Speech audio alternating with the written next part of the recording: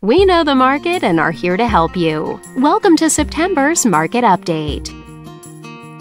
Let's take a look at residential real estate activity in your area during the month of August. The number of active listings was down 35% from 1 year earlier and down 24% from the previous month.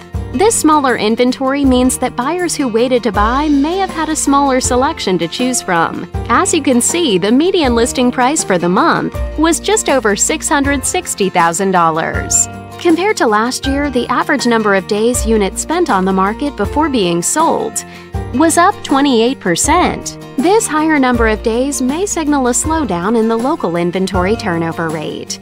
The median sale price was just over $610,000. The number of units sold increased 72% year over year and decreased 5% month over month. Higher year-over-year figures indicate that more buyers have been finding what they're looking for.